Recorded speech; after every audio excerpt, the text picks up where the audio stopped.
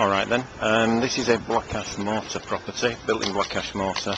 The reason I'm showing you it is just a little tip on how we can find out the condition of the tie both in the inner and outer leaf.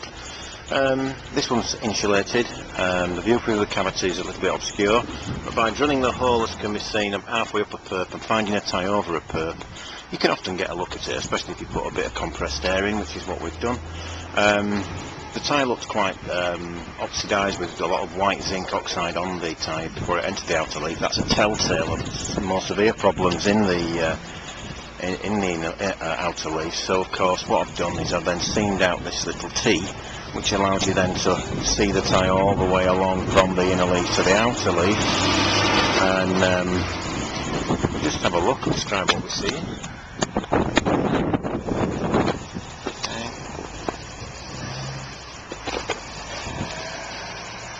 So there's your tie, good condition, galvanised fishtail.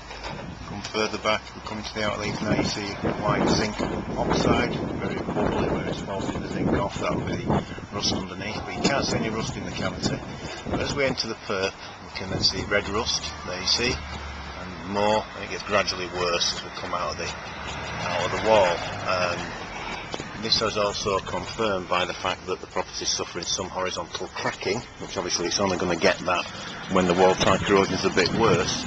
It may not come up on the video, but we've just got a little bit of horizontal cracking up there.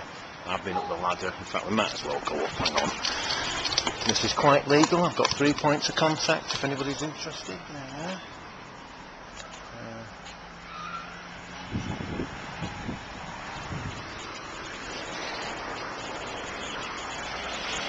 Typical cracking of the sort.